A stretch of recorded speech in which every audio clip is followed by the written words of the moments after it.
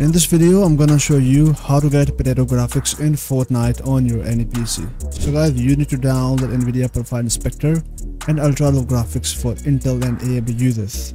So first open up NVIDIA Profile Inspector. You need to go for this exe file, right click here and make sure to run this as administrator.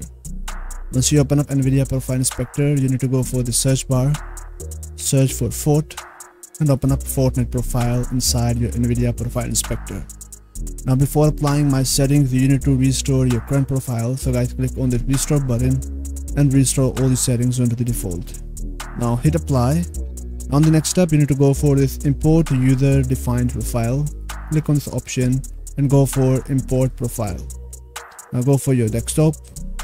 Now you need to open up NVIDIA Profile Inspector folder and open up Fortnite potato profile.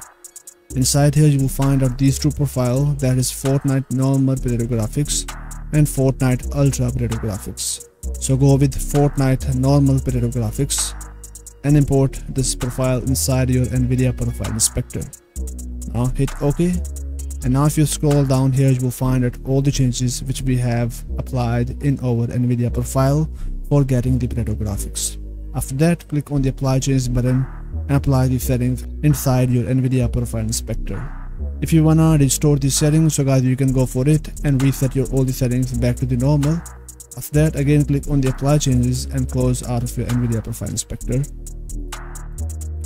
Now in the next step, for AMD and Intel users, you can open up this folder, go for game user settings and simply copy this file from here.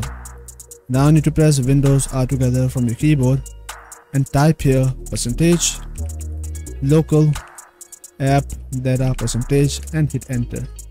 Now you need to go for Fortnite game folder, save, config, Windows client. Here you will find that your game user settings.ini file. So simply right click here, click on the paste button and replace the file in the destination. Once you replace this file, now close out of this directory.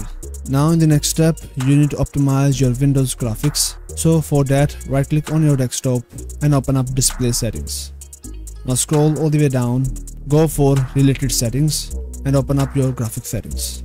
Now you need to go for default settings, turn on hardware accelerated GPU scheduling and turn off variable refresh rate and optimization for Windows game.